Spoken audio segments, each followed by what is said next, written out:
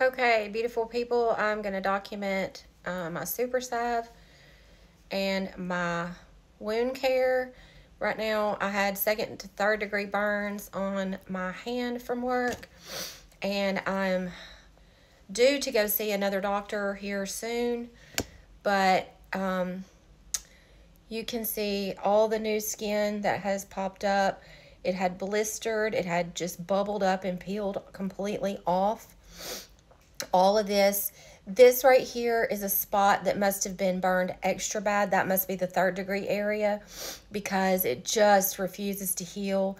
I'm on Bactrim, which is an antibiotic, to help that heal, and it's starting to itch, and some of this old brown skin starting to, come off in big chunks. But the pain is less.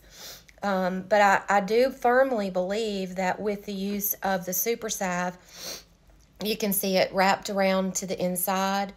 So when I grabbed the pot of the tea thing clogged up, it was a defective tea thing. As I pulled it out, all the boiling hot tea that was supposed to be straining went all over my hand and up to here, and wrapped around in there. So anyway, that's what it looks like. This is day 10. And I did get treated at the hospital. They gave me some wet to dry bandages to put on there for a few days. And then their recommendation was, don't let it get any sunlight. So that's why I keep it bandaged here. But they didn't give me any more cream, silver, or anything like that to help it heal. So that's why I'm using the super salve. And if I had had access to the super salve when it happened, it would not have been this bad. I did a video last night about drawing fire. I did do that, and I think had I not drawn fire off of these major areas, that they wouldn't have burned as bad. But Appalachia folk medicine, you say a prayer, angels of the north, angels of the south, give me the power to draw fire out. You suck in, you blow away. And I actually did that on one of my children's burns before, and I did that on my father who had thrush in the hospital. That's how it came to mind when I didn't have anything handy. A girl at work did grab some kind of burn care pain thing and spray my hand real quick. But I didn't have access to my super salve. Had I had access, I've never seen anyone use my super salve that's been sold all over the country, and catalogs, boutiques, and whatnot. I've never seen personally anyone who has been burned use it instantly and it leave a scar or so much as bubble. Maybe it's had. So I didn't have access to it. I was at work, but I do believe it's helping. The doctor said it would scar, and I kind of think that the only scarring area is going to be right through here where that first hit of boiling water, if you're holding your hand like this, it probably stayed like a little reservoir.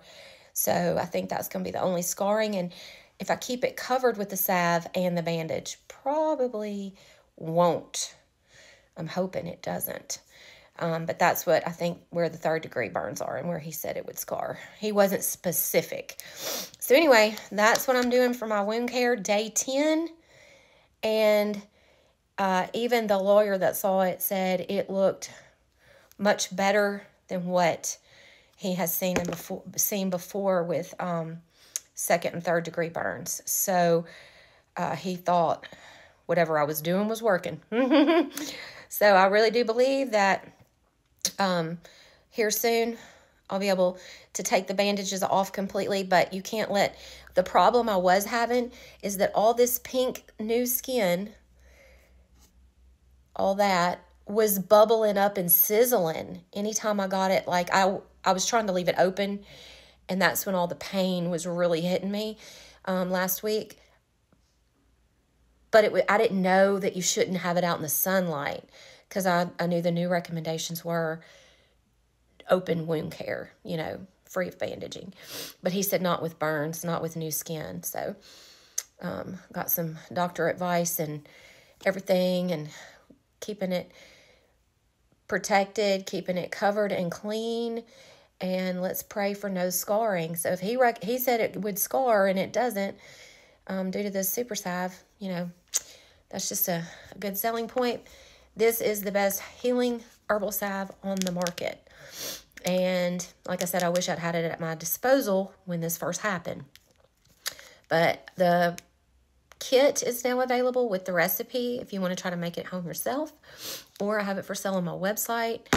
And praying that this is completely healed up soon. Y'all have a blessed day.